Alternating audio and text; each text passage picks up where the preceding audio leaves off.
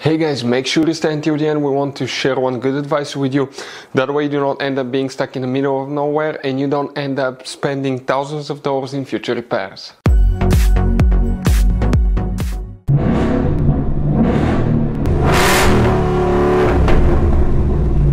Hey guys, welcome back to Free Car Repair. Thank you guys for watching and subscribing to the channel.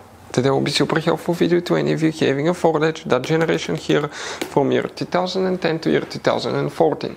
If you need to find where the fuse for the trunk power outlet socket is located on Ford Edge, where you can find it, where you can buy cheap parts, tools, fuses, relays at a good price, quick shipping, that way you do not waste money and time.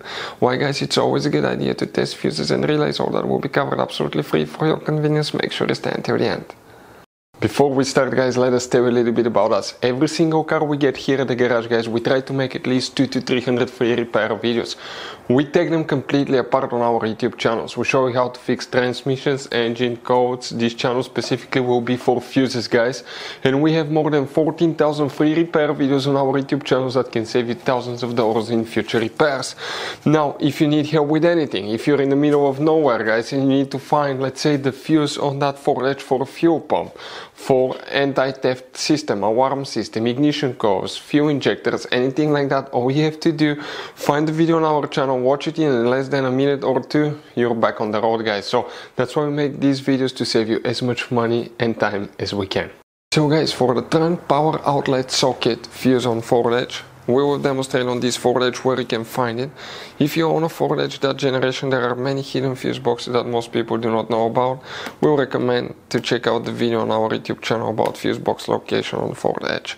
The trunk power outlet socket fuse guys, on Ford Edge, you need to open the hood, and here on the driver's side you see that's your car battery. Next to it, okay, you have a fuse box here. You have those two tabs that you need to press, leave that cover, and underneath you're going to find a fuse box with a layout like this one. Before we continue, let's explain quickly why it's always a good idea to test fuses and relays. So let me explain why it's super important guys to test fuses. Fuses, not often you can see if they're burnt or they're good. Sometimes they may seem perfectly fine, you think it's a good fuse, you put it back in and you end up spending money and time on parts and problems that do not exist guys, when all you had to do, test your fuse, find out it's bad, replace it, fix your problem. So we will have a video how to test a fuse, okay, different kinds of fuses, and how to test relays guys. We're going to put the link in the description of the video below specifically to that video. Please check it out.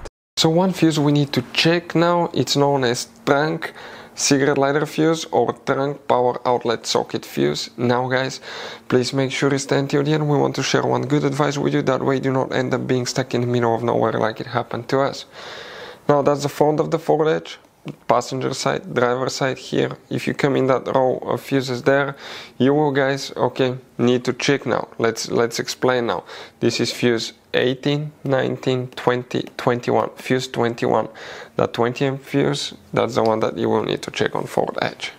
So guys, this generation Ford Edge has all kind of different fuses and relays. Fuses and relays that could be really hard to find, especially if you live in a small town, if you're in the middle of nowhere. One time we needed a replacement fuse, we couldn't get one, and as a result we were stuck there for a few days until shipment came. So we'll recommend to keep some of those spare ones in the glove box for a peace of mind, so that thing doesn't happen with you. We'll put a link in the description of the video below where you can get it from. Hopefully the video will be helpful. If you have any questions, don't hesitate to let us know. Thank you guys for watching and see you next time.